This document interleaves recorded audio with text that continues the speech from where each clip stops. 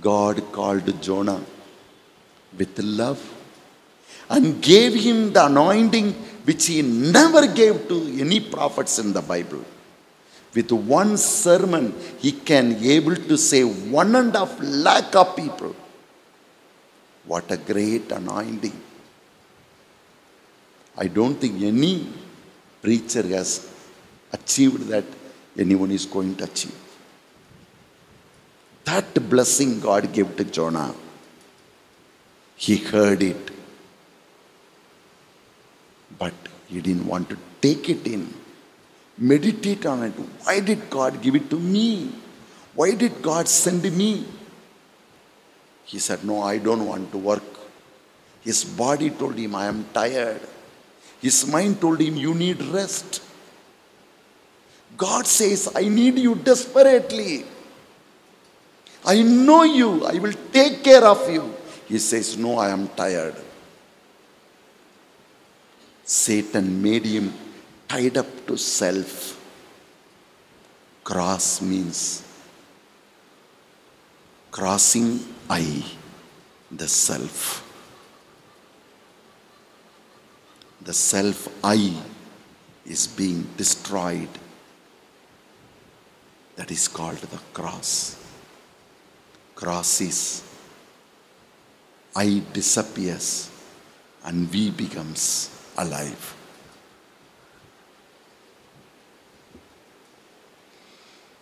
God tells Jonah, son, go.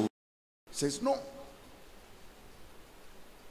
And the moment he went away without God,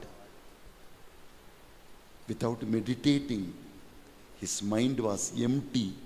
Evil spirit entered into him and threw him into the sea.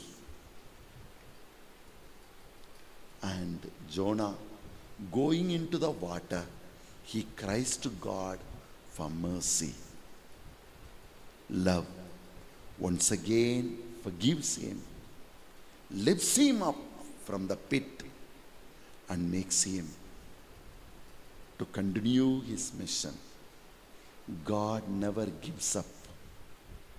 He has called us for a purpose.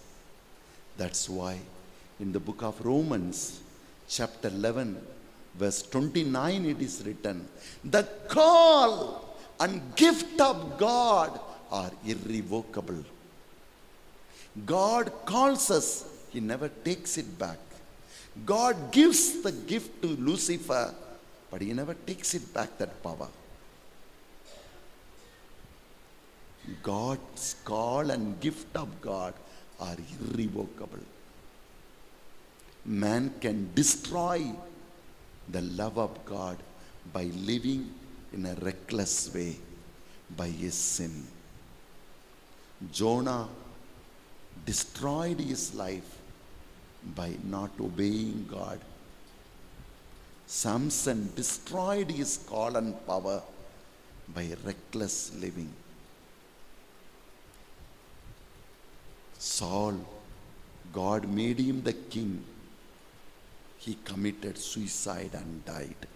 Prayerless life is powerless life. Christless life is pain-filled life, miserable life. If Christ has to be filled, we have to take the word and meditate on it. The more we meditate on the gospel will lead us to the truth, will lead us to the thinking of Jesus. The more we spend time with the word, the more we understand Jesus. The more we understand his presence. And only love will enable us to overcome sin. Only in love you reject sin.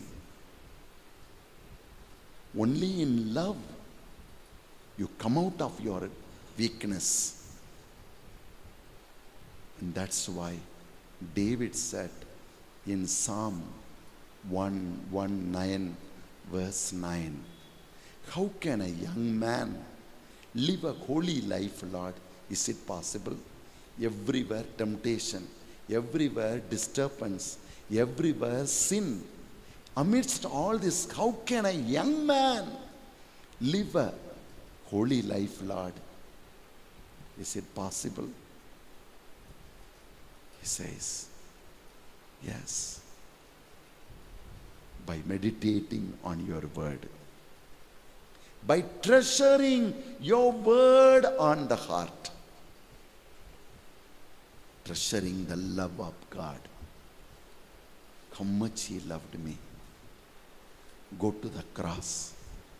Are you disturbed? Go to the cross. Look at the cross. There he will talk to you. The love will talk to you.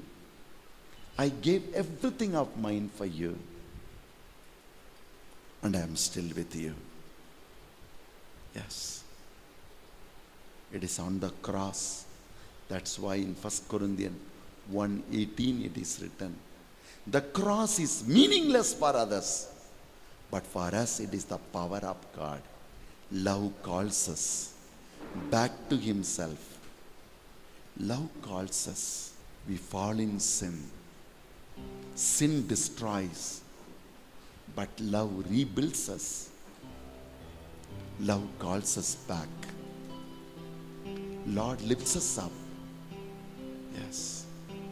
As we lift up our hand, remember the Lord, what he has done for you. Look into your own life. Remember your faults. What type of sin? What type of selfishness?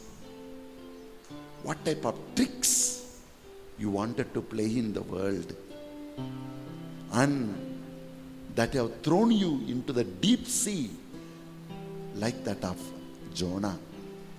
But still, God's mercy saved him.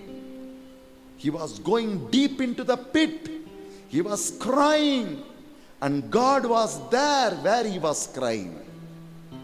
God's hand was there next moment to lift him up. God never delayed.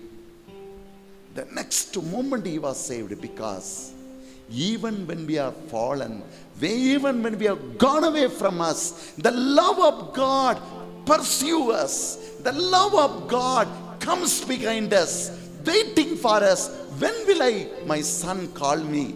When will my daughter call me? Love never gives up. Love waits for me. The love of God waits for me to call upon him, and I will be saved. I will be delivered. Love comes behind me, and when I call upon him, he saves me. Lifting up your hands, surrender your life to him. Understand love. Understand sin. Understand the evil that is trying to destroy love from you. I will call upon the Lord, who is worthy to be praised. So shall I be saved from my enemies. I will call upon the Lord. I will call upon the Lord, who is worthy to be praised.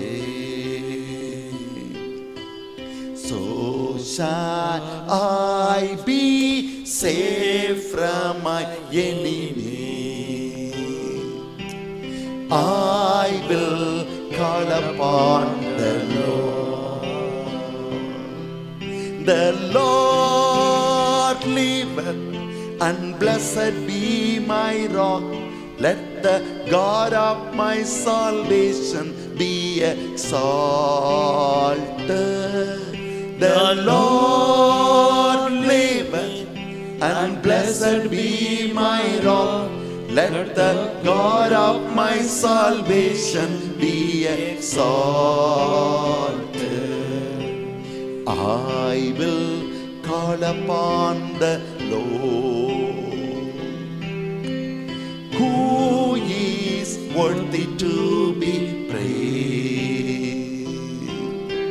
So shall I be saved from my enemy. I will